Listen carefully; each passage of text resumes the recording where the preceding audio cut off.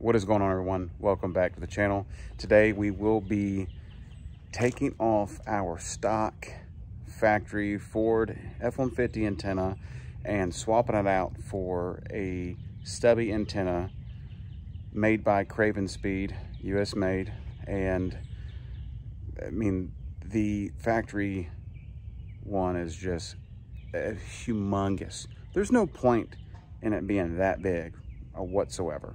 So we did order a Craven Speed antenna. We just got it in. Let's go ahead and get right to it. Let's take it off, show you guys what it looks like before and after, and my thoughts. Let's go ahead and get it going. All right, so as you see, we have this ugly big antenna. This is gonna be going away today with the Stubby. Yep, that's right, the Stubby. This one is by Craven Speed.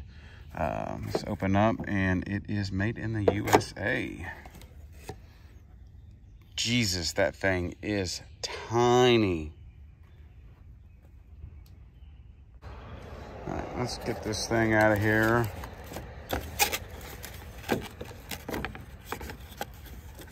Slides out the bottom. Even says, if y'all can see that, the Stubby. This thing is, I think, 3.2 inches is what they say. And let's go ahead and start just unscrewing.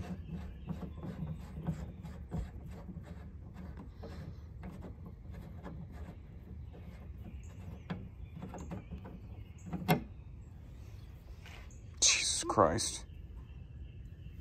All right, let's put this bad boy on.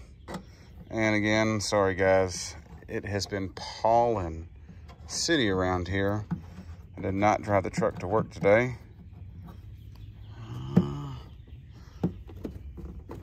That is tiny.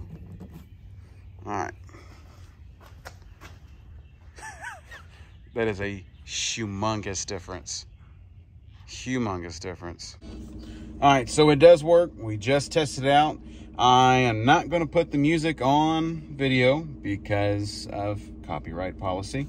Yeah, it works. Works great. Sounds clear. Sounds just like a normal antenna. So I do approve. For the price, you can't beat it. 25 bucks.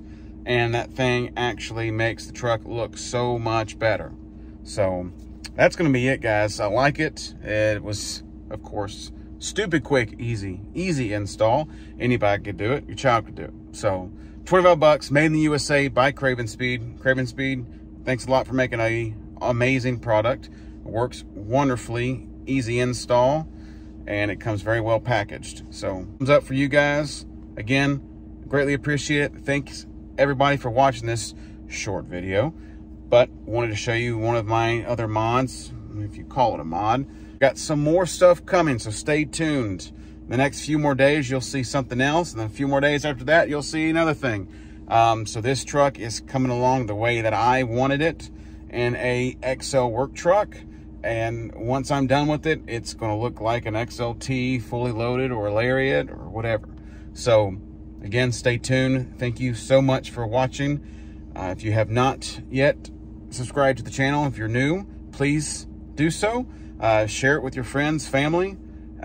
Give me a good thumbs up, and we'll see you on the next one. Peace.